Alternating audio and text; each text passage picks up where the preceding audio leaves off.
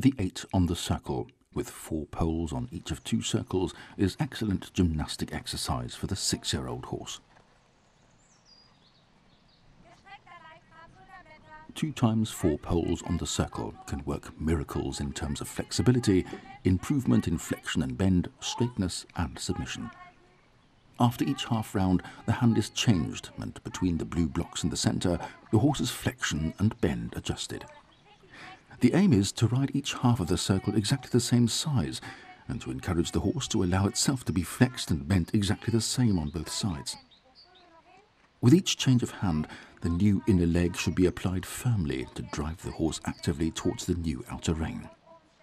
With flipper, Andreas has to be particularly aware that he needs to repeatedly give the rein and prevent the gelding from becoming too high in the poll and tight in the neck.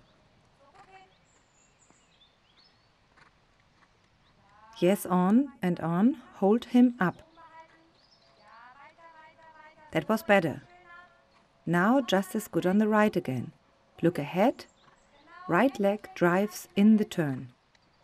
After several successful rounds, the rider can, with a 6-year-old horse, feel free to stay down in the seat. Naturally, this exercise should not be allowed to go on and on either. Variety is the name of the game in terms of motivation, and that's why Andreas changes on the long side, rides a shoulder in and then very smoothly out of that into a half pass. You can see now just how supple Flipper is. His trot is expressive and with impulsion, and he crosses forwards and sideways with good flexion and bend.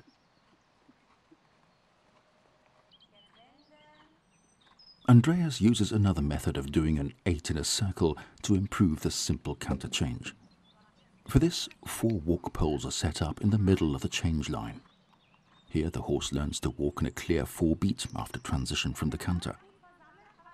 On the half circles, the rider can work on both collection and longitudinal flexion, and over the poles, the horse has to quickly find the 4 beat, which, as you can see, is not that easy.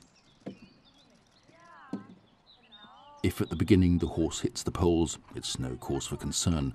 Flipper will learn from his mistakes.